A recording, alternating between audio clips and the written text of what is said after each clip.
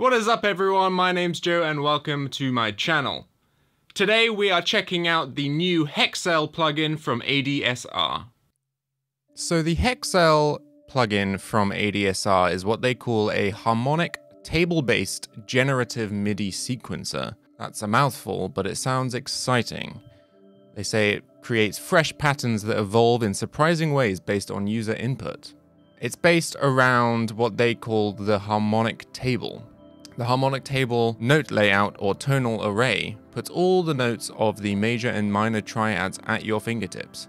It offers a highly visual, easy to use, and supremely creative interface for melodic composition. So I bought this at the weekend because for ages I've been searching for some kind of arpeggiator or MIDI sequencer that randomly generates MIDI sequences that change notes, velocity, and timing. I've wanted something like this for loads of different applications really, but mainly for creating pads and layers in piano compositions of randomly generated arpeggios. Now the Logic arpeggiator works well, but it doesn't have any kind of random timing based, I guess, algorithms. And so when I saw this, I was really excited by it because I wondered if this could be what I was looking for. So I picked it up immediately and thought it would be good to make a video on it. I have opened it up just to make sure that it all installed correctly, and it seems cool. So apart from that, I haven't touched it. So we'll get into that in a second and have a good play around with it. But first I wanted to sort of explain how it works. So let's load up Logic and show you. So we're over in Logic now, and I've loaded up this Steinway Walnut Grand Piano from Imperfect Samples. They create really beautiful natural sounding pianos and VSTs, so you should go and check them out if you haven't. Now you might think you would put it on your effects chain like a normal plugin, but you actually don't. As you can see, there's nothing from ADSR in this list. Where you need to go is in Logic, at least. I don't know about other DAWs, but I'm sure there's somewhere. You go to the MIDI effects, and this is where you'd find the normal Logic arpeggiator. But instead of loading that, we're going to go to Audio Units, ADSR, and load the Hexcel. So this is their interface. This sort of, I don't know, it reminds me of like honeycomb layout. And as you can see, each one has got a different note on. By itself, it does nothing. But then you have these tools that they call them. And these are what sort of create the MIDI information to trigger the MIDI sounds. So they've got an emitter. Patterns are driven by emitters. Each emitter generates up to 6 active nodes which travel in a straight line across the harmonic table. Cells containing an active node are highlighted. So you can put one of these anywhere. Depending on what you've set here, I've got the sequence length to 1 bar. So that means every time it hits a bar, it's going to generate something from the emitter. As you can see, it highlights the notes as they're sent out from the emitter. You get these black lines around the outside of the emitter that you can activate or deactivate. And then it will send or not send a note from those. So black means activated. And as you can see, it's sending out those notes. Next, we have a MIDI note. Each hexagonal cell represents a note that can be selected to form a part of a MIDI pattern. Active nodes that enter the selected cell will trigger the note displayed. So at the moment, our emitter is sending out on all axes. So I can go and say, let's put a MIDI note there. And as you can see, each time one of the emitter nodes hits the MIDI note, it triggers the sound. So I could put one there. Or there. Oops.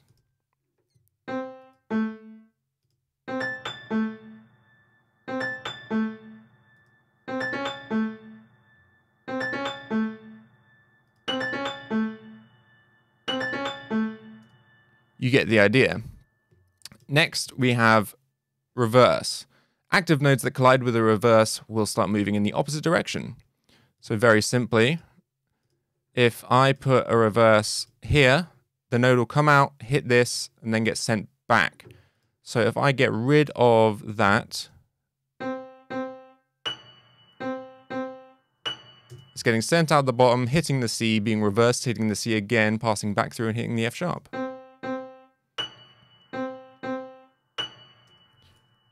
Pretty self-explanatory. Redirect. Active nodes that enter a redirect will change direction at random.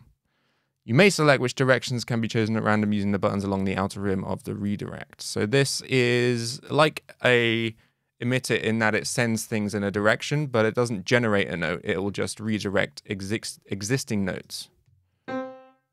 So you can see there it's getting sent off. Let's get rid of this guy. So you can see it's just like bouncing it off in a random direction. Then we have stop.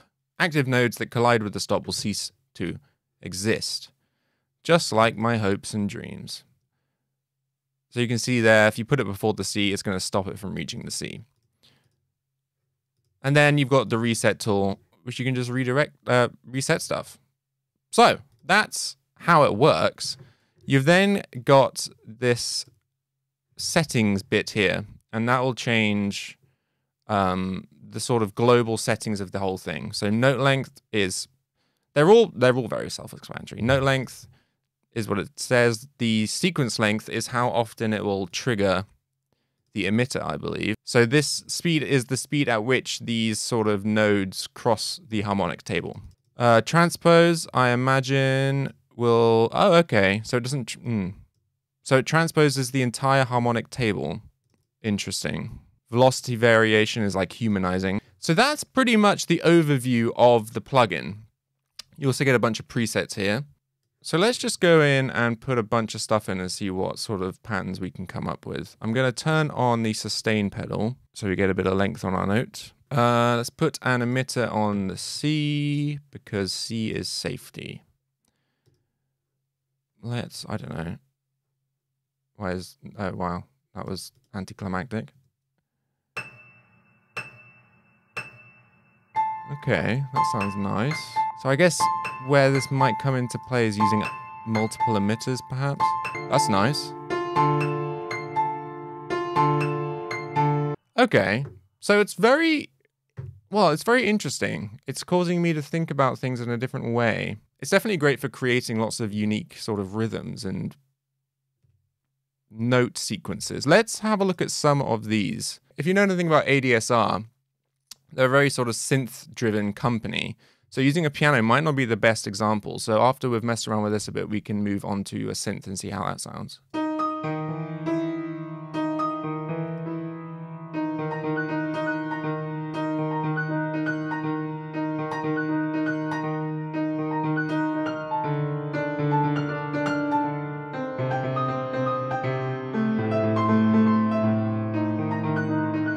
So using the transpose there, you can shift the whole thing, which is a cool sort of trick.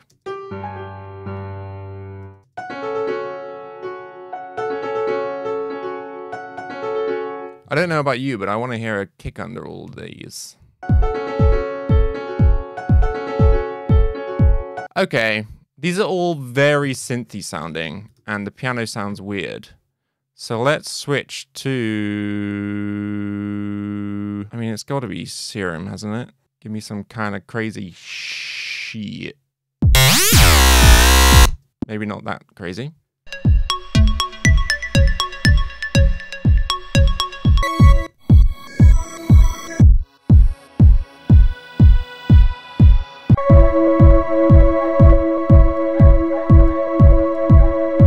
It's really interesting. I feel like it's got a lot of potential, but it's not quite clicking with my brain. I think it's so dependent on the sound you're triggering. With some, it just sounds completely inappropriate, but then with some, it sounds really cool. I'm now going to go and mess around with it to see if I can come up with some kind of short, cool composition using it in different applications. So I'll be right back. Okay, so I've just been messing around with it for about 15 minutes, and I think I've come up with something kind of cool. It's all synth-based, like EDM-y kind of thing. Let's take a listen, then I'll show you what I did with the plugin.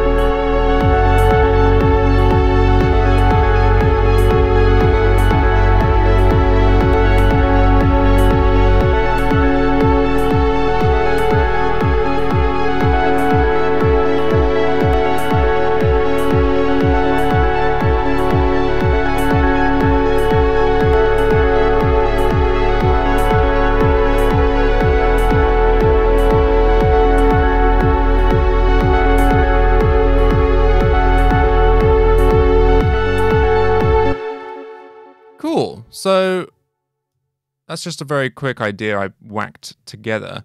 And as you can see, the only plugin I've got going on apart from the Hexcel is an Xver's LFO tool, which I've got to like create a ghost sidechaining effect on the sub bass. This is one of the patterns that I noted that I liked when I was walking through the presets.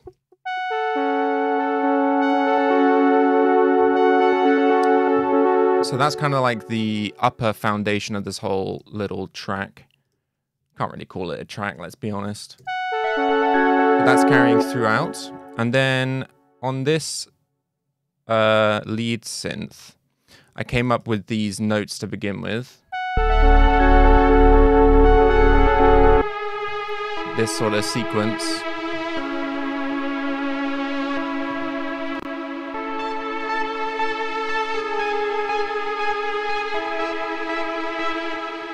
Pretty standard, nice little thing, but I wanted some like higher octave little sparkly details going on, and that's where I used the Hexcel. And I put this in manually, so this wasn't a preset, because I wanted to make sure I was hitting the right notes for the scale I was using, which I just worked out like on the keyboard. Yeah, I wanted to be able to control just how many were triggering the right kind of notes and the right octaves. So that soloed is triggering.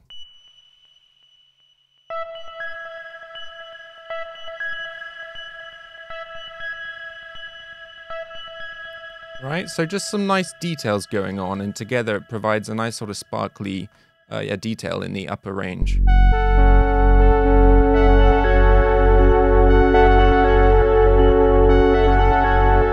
And because this is just triggering itself in the background, you can then go and lay in notes under it, which is what I did.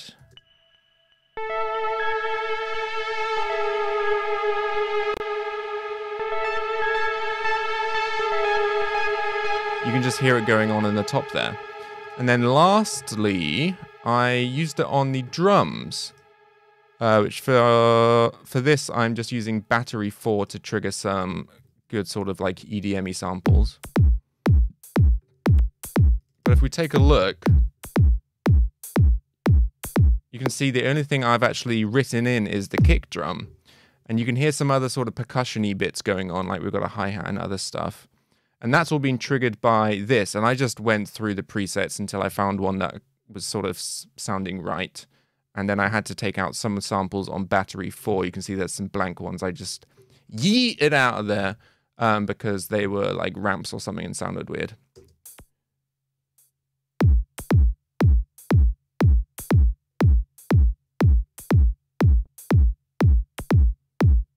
So that's another cool way you could use it to kind of add rhythmic drums or percussion rhythms over very simple MIDI programming. So now I've had a play with it, I'll sort of review my thoughts on it.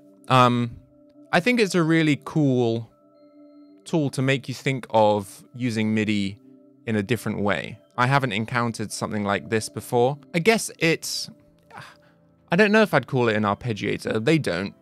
So I kind of put that word to it, and I don't think it is one. It's definitely a sort of MIDI triggering, well, what they say, basically.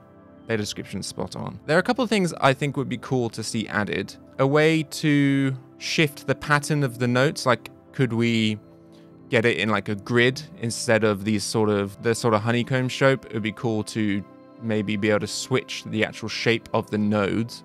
I'm pretty sure you can't. I'm really sorry if I've got that wrong. It'd be cool if there was some way to like change how the notes are laid out. So in like how the notes repeat on the different axes you can trigger or send notes on. It'd be cool if there was a way you could randomize it somehow. So like each time the sequence length changes, the way the emitter sends notes out, we could change that. But I guess that's really the redirect tool. I don't know. I feel like I want a bit more customization and random organic generation, perhaps, is a good way to put it. It seems like such a powerful tool to be able to create really rhythmic and unique evolving ideas, but just from the amount of time I played with it, which admittedly wasn't very long, you know, I've only been doing this video for like an hour or so, you do sort of, the rhythms do repeat themselves. And I think it would be awesome if there was some way to like change over time where things sit. Love to see some kind of change where you could automate note positions or something, or where things are active and where they aren't. But yeah, I think it's a really cool creative tool that will just make you think about things differently. And it's really cheap, by the way. I think I got it for like 20 quid.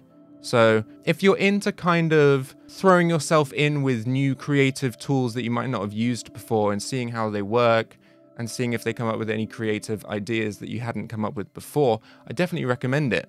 I think it's a really cool idea, and I'm going to be using it in the future for sure. Well, there you go, guys. I hope that was a cool little demo of this Hexcel plugin by ADSR. If you haven't yet, please like and subscribe. It obviously really helps. And I will see you next week for another video. Thank you very much. Goodbye.